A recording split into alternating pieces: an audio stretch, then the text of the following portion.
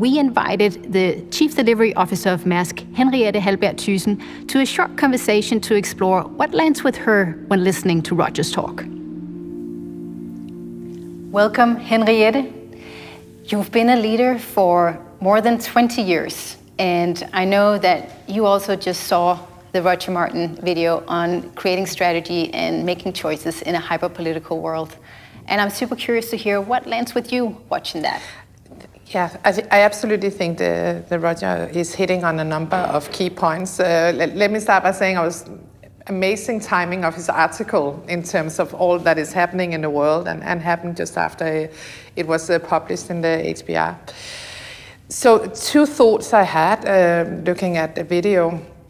I think first of all, the whole notion of strategy and strategy being more static versus more dynamic. And in my view, we need to realize that strategy today is not how we used to learn it in business schools or by consultants, in the sense that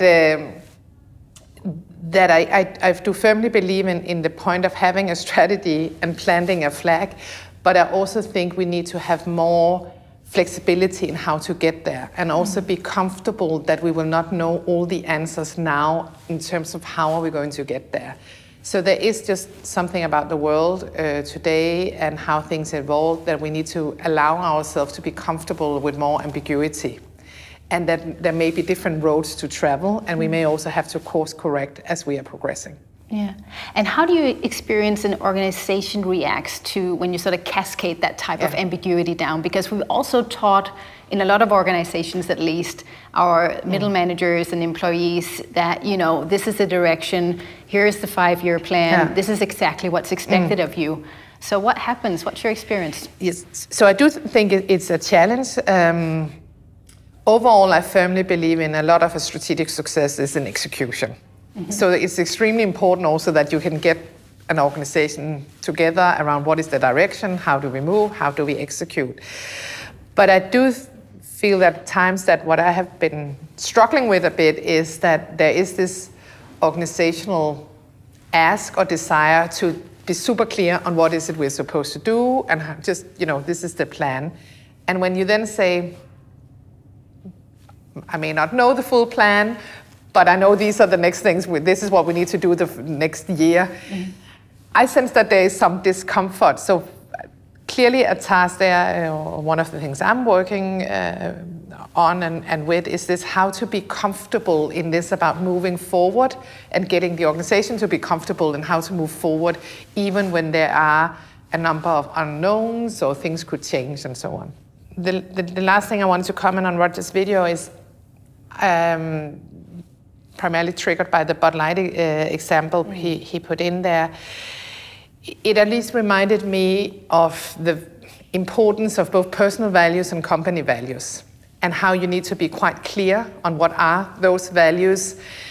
As I do think in this hyper-political world, we are asked as companies to go over and beyond. It's not enough to just follow legislation. I'm not sure whether I fully agree with Roger, because you need to be also authentic. Who are you as a company? So you also really need to be careful that you are not running too much after what may different groups think. So I think, is it perhaps more about being very clear on what you think? What are your values? How do you believe in acting? And then being authentic around that. But do you see that there is a way for making values a both-and question? At least I think that where you really need the values is when there's no easy answer. Yes.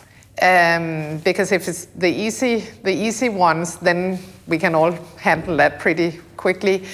So I do think the values, if you really have this value-based leadership or in a company with strong values, I think they need to guide you when decisions become really difficult and tough. And there may be more angles to look at it, and that's where you have to go through and say, okay, you can look at it this way and the other way.